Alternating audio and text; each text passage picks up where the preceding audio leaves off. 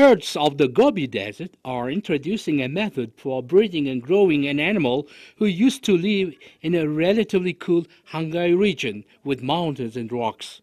Thereby, the herds enjoy a big support from the province's authorities, who pay a particular attention to increasing the population of yaks in Gobi. Since 2012, the local herds have been hosting the Mongolian Yak Festival, which is called Sakhni Sarlak, for the fifth time. Now this event has widened its frames and significance. This year's festival brought together the herds from 6 soms.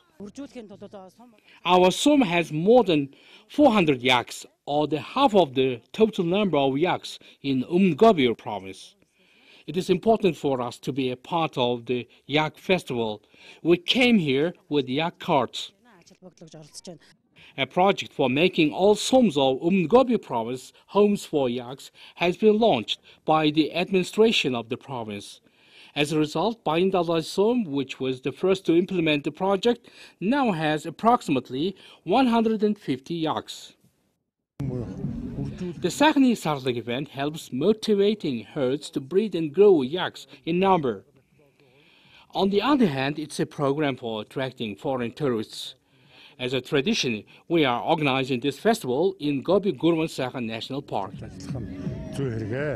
They are herds from Bayındalay, Hurmun, Dalnzatgat, Hanhongor, Lomgong, and Bolgan Soms who have taken active part in the festival. The Hanhongor Som has become the winner by the total number of points.